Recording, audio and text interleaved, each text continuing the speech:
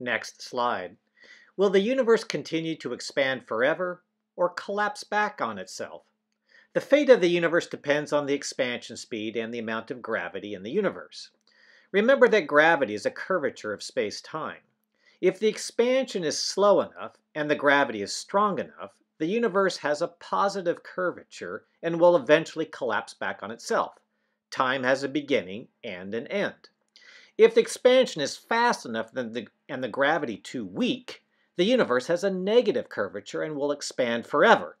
The boundary case between these two is the flat universe. The flat universe is one that has the critical density, or boundary case density, between the closed universe with a density greater than the critical density, and the open universe with a density less than the critical density. The universe's curvature, and therefore its fate, was determined at the start of the expansion.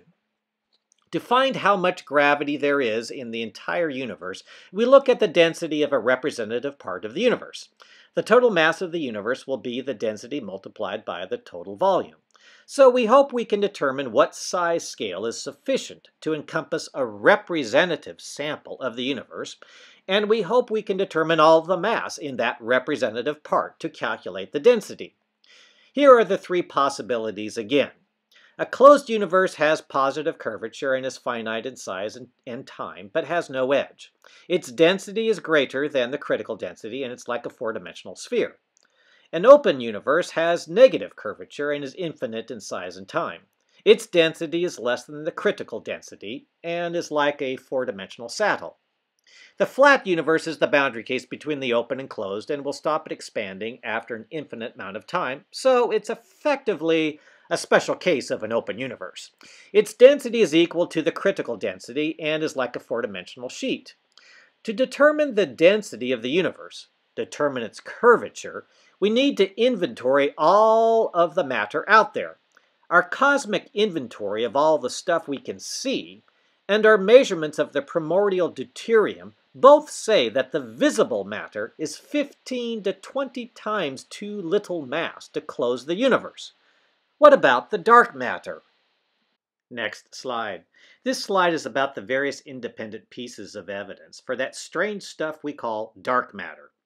The rotation curve plot we looked at in the Milky Way lecture tells us about the total mass within a given orbit, both the regular visible matter and the dark matter. The visible matter doesn't add up to enough gravity to make the stars and gas move as fast, acceleration, as they do in the spiral galaxies. Similar sort of thing is seen when we look at the motions of the stars and gas in elliptical galaxies. The stars are accelerating much more than what can be explained from the visible matter's gravity, and the visible matter's gravity wouldn't be enough to keep the gas shells around all of the billions of galaxies. When we look at the motions of galaxies in hot gas inside galaxy clusters, their motions are much too large to be explained by the visible matter alone. There is a lot of material between us and the quasars. Gravitational lensing of the light from distant galaxies and quasars by closer galaxies, or galaxy clusters, enables us to calculate the amount of mass in the closer galaxy, or galaxy cluster, from the amount of bending of the light. The derived mass is greater than the amount of mass in the visible matter. Inventorying all of the ordinary matter in the lensing galaxy clusters, those that lens the light from distant galaxies, and comparing it to the total mass of the galaxy clusters gives a 5-to-1 ratio of dark matter to ordinary matter.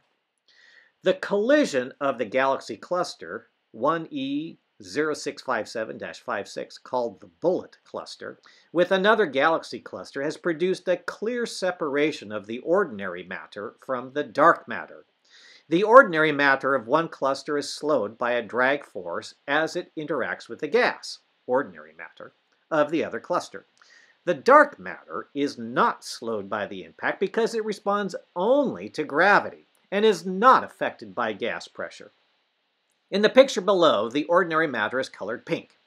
It is hot gas imaged by the Chandra X-ray Observatory. The blue areas are where most of the mass in the cluster is found, the dark matter.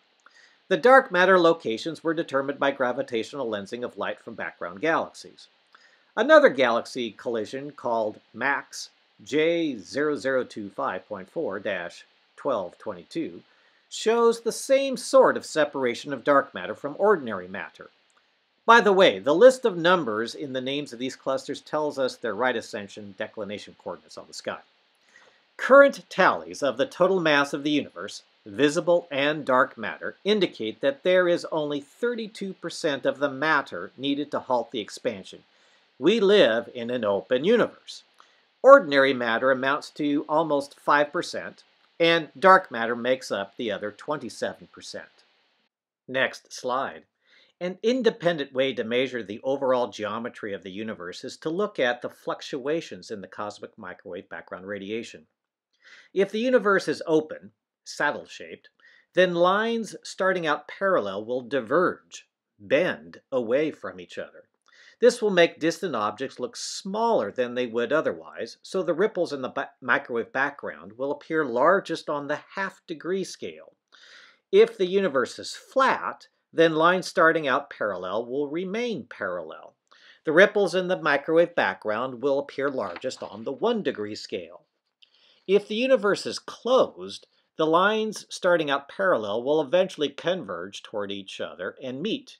This focusing effect will make distant objects look larger than they would otherwise, so the ripples in the microwave background will appear largest on scales larger than 1 degree. The resolution of the COBE satellite was about 7 degrees, not good enough to definitively measure the angular sizes of the fluctuations.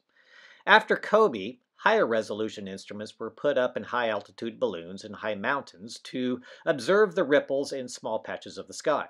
Those experiments indicated a flat geometry for the universe, to within 0.4% uncertainty.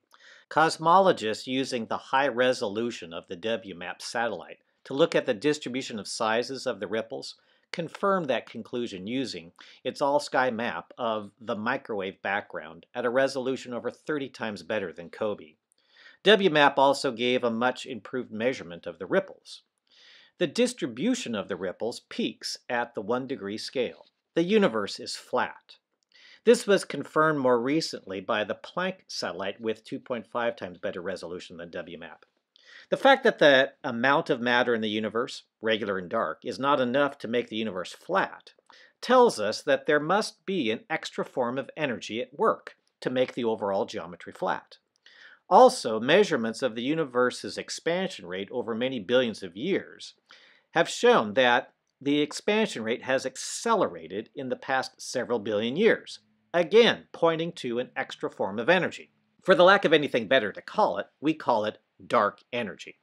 I talk about current research of this dark energy in the last part of the cosmology chapter in the textbook. The fluctuations in the cosmic microwave background also tell us that the dark matter is different from ordinary matter, and that there's about 5 times as much dark matter as regular visible matter. The slide ends with the 2 big questions in astronomy today. What makes up dark matter? What makes up dark energy?